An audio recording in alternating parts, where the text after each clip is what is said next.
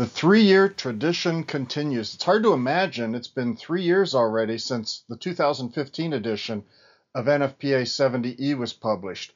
The 2018 edition is right around the corner. As in the past, there are many changes in this new edition.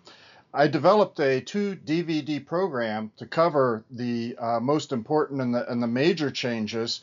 And one of the changes that I want to talk about here is about the 40 calorie per square centimeter informational note found in 130.7a.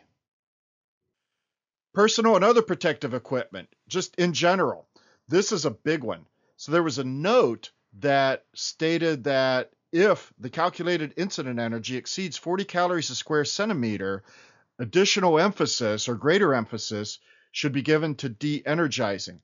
And this particular informational note 3, is what often led to some interesting arc flash labels.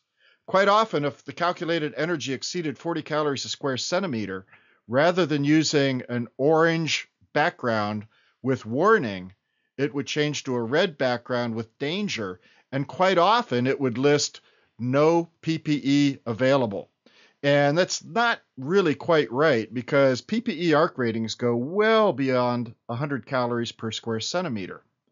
And the problem was that 40 calories per square centimeter, although that's a lot of incident energy, many were thinking that this was kind of a threshold where it would be more explosive. And the explosiveness of an arc flash isn't so much based on the incident energy, it's more a function of short circuit current. For example, if you have 40 calories per square centimeter, and that occurs over 2 or 3 electrical cycles, yeah, there's going to be quite a bit of an explosive force with that. But if you have 40 calories per square centimeter just because a protective device took a long time to operate, perhaps 60 cycles, maybe 90 cycles, some big number, 40 calories per square centimeter over an extended period of time, that's not going to be as explosive. And so this informational note was actually deleted, and for good reason, because instead, a greater emphasis should always be placed on de-energizing, not just because the calculated incident energy goes above 40 calories per square centimeter.